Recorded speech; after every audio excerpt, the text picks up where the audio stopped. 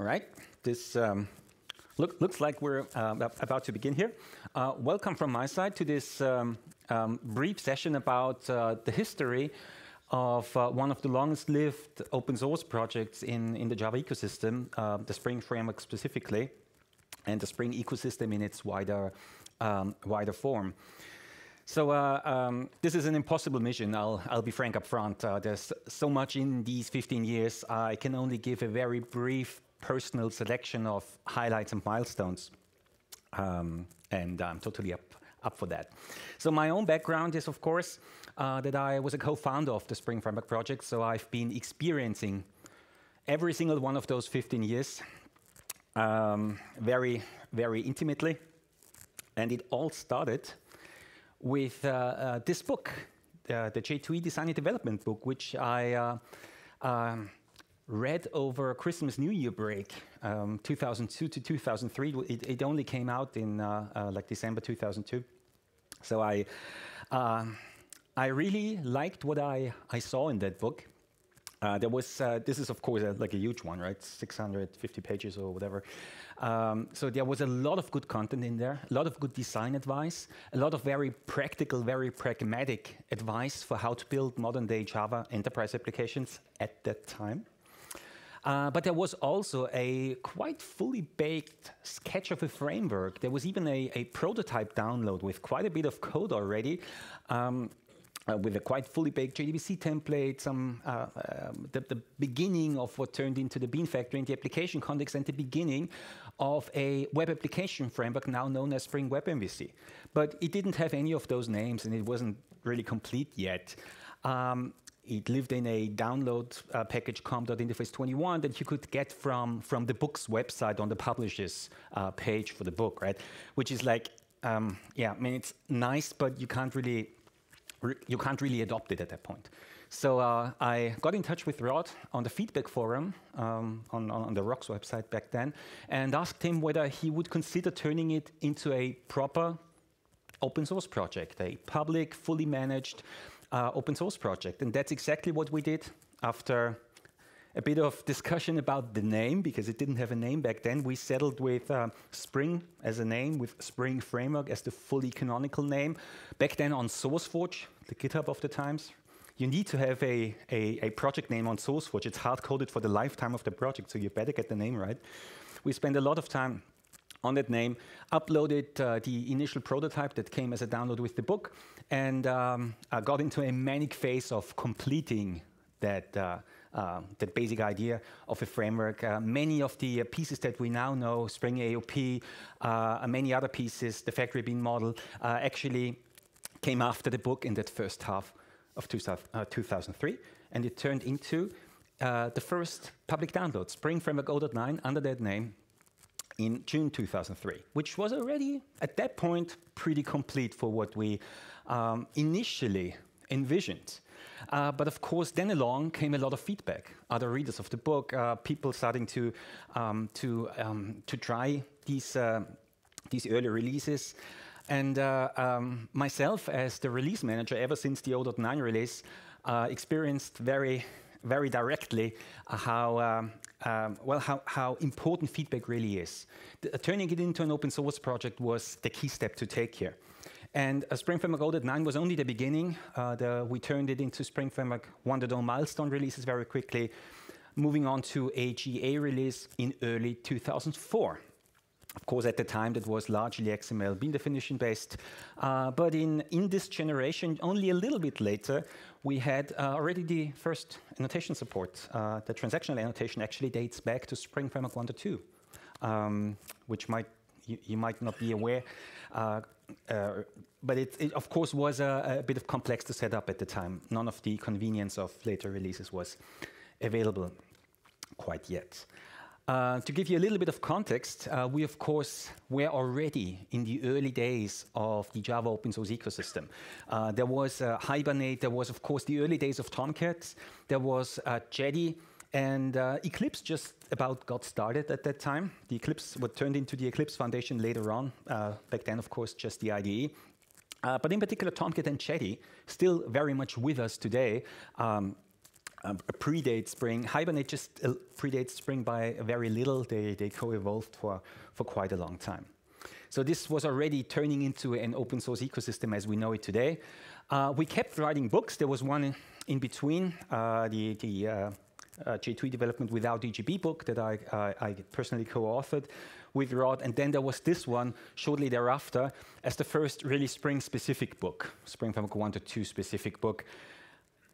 A lot of effort. All of the 5 authors shown here basically concluded that this was the last book they would ever work on, and they would rather focus on open source development work.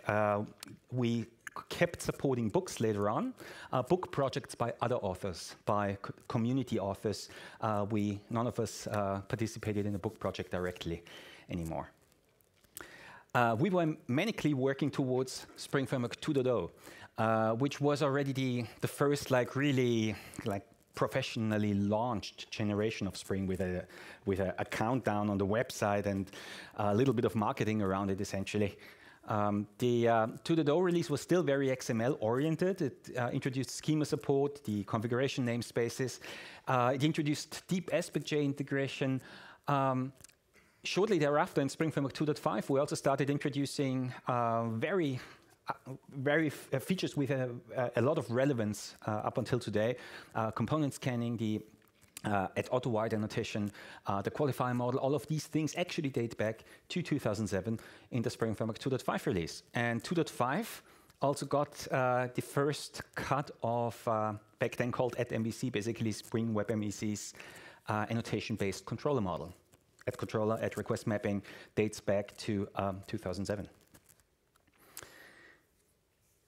There was talking about marketing. In the meantime, we've been a VC. We've turned into a VC-funded company called SpringSource, and SpringSource had a marketing department, not only a larger American sales force, but in particular also a marketing department based in the US. And this is an indication for what came out of that department occasionally. Weapons for the war on Java complexity with Spring battleships and TC server battle tanks and DM server fighter planes. So TC server was our Tomcat distribution. DM server was an OSGI-based runtime environment that we were working on at the time, turned into Eclipse Virgo a few years later.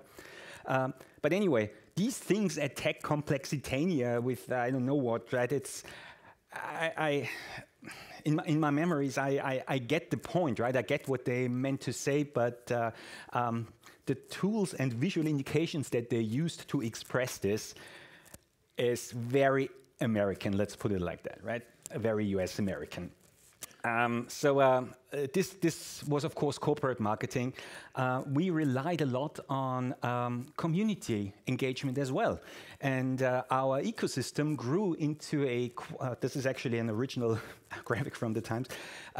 It grew into a pretty sophisticated arrangement. We had projects like Spring Webflow, Spring Web Services, originating as sort of externally started or sometimes also internally started sister projects of the core framework. There was Spring Security, externally started, brought into our ecosystem. And there were TC Server and DM Server Virgo down there. This was already a pretty rich arrangement, pretty much the way it is right now, with Spring Data, Spring Boot, Spring Cloud as separately organized projects with dedicated project teams. This is pretty much the way we still work. So every one of those kind of projects or project umbrellas has its own dedicated team, its own dedicated lead. This turned into Spring Framework 3.0, launched at the end of 2009. In the meantime, we actually got acquired by VMware just about that time. Spring Framework 3.0 is a very, very important release in Spring's history. It introduced many concepts that are still the mainstream programming and configuration model that we are using today.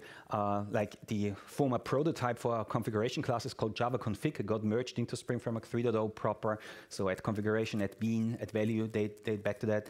Spring MVC kind of reinvented itself within its architecture as a REST endpoint model. So full REST support at path variable. All of this stuff dates back to Spring Framework 3.0. and of course, a lot of other goodness in the 3.x line. So just an indication that this model dates back to late 2009. It's basically 9 years old now, and it's still very much the reference point today. So moving forward a little bit faster in our history here, we have Spring Framework 4.0 as the first Java 8-oriented release that we ever shipped.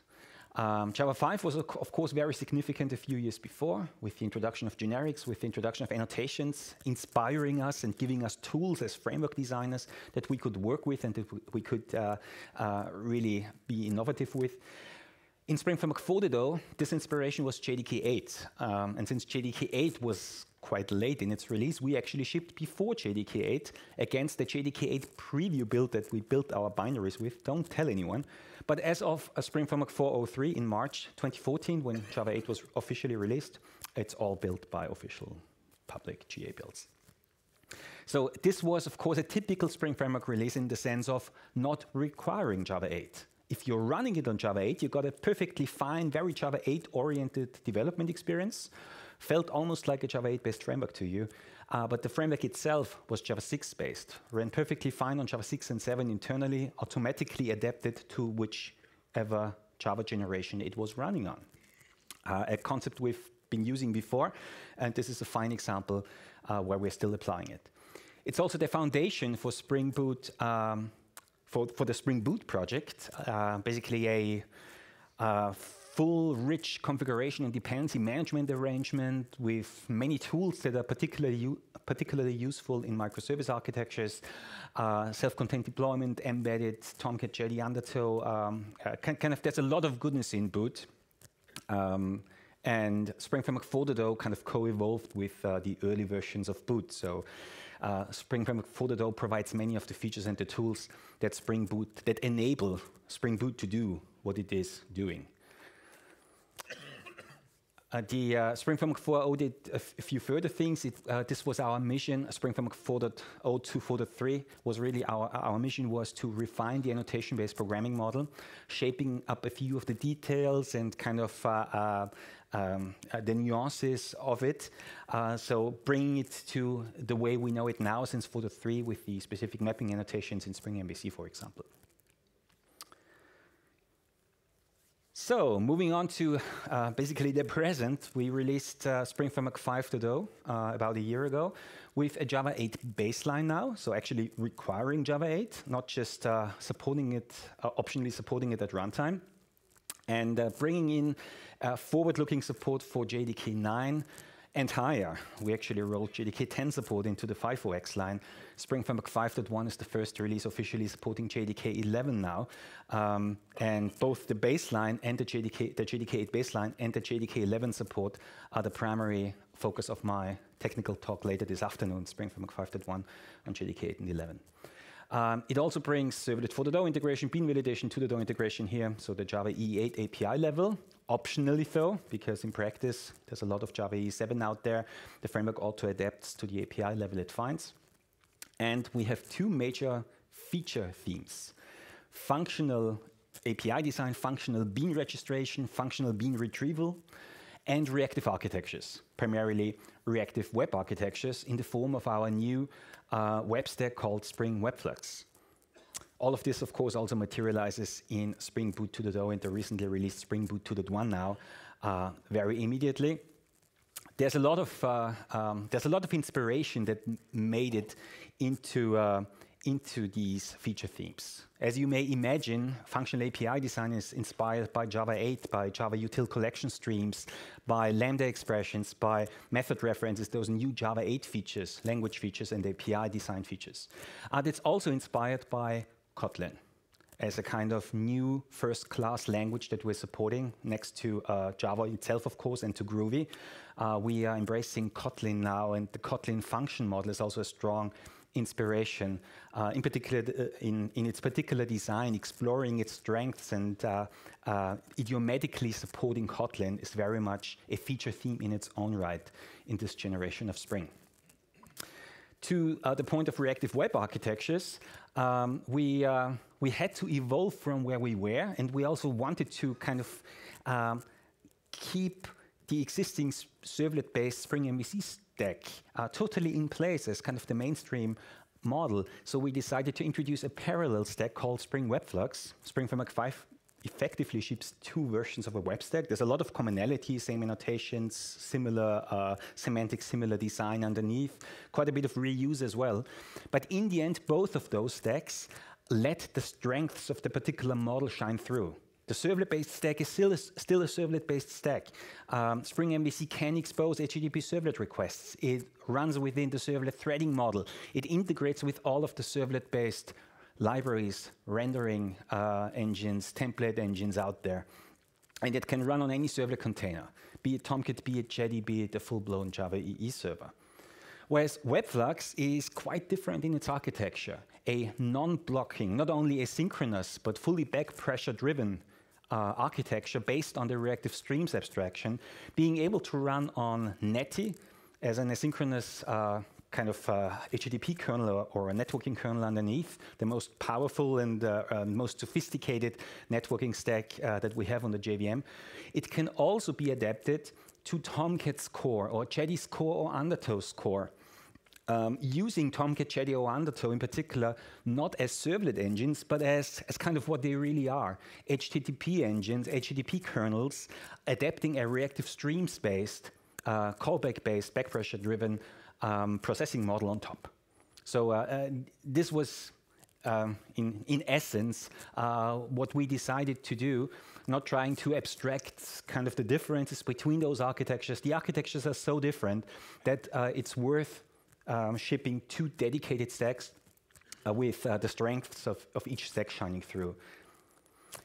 All right, and that's what we are, essentially. Spring Framework 5.0 out for a year already. Spring Framework 5.1 and the corresponding Spring Boot 2.1 very recently released. Inspired by the latest JDK generation 11 here, shipping the latest reactive stack underneath, and of course also already being the basis for the next iteration, Spring Framework 5.2. I'll elaborate a little bit more about that in my other talk this afternoon. So thanks for your attention. This was a quick tour through 15 years of Spring. I can only conclude with it's been a privilege on my side and a pleasure to guide the framework, the core framework, through those 15 years.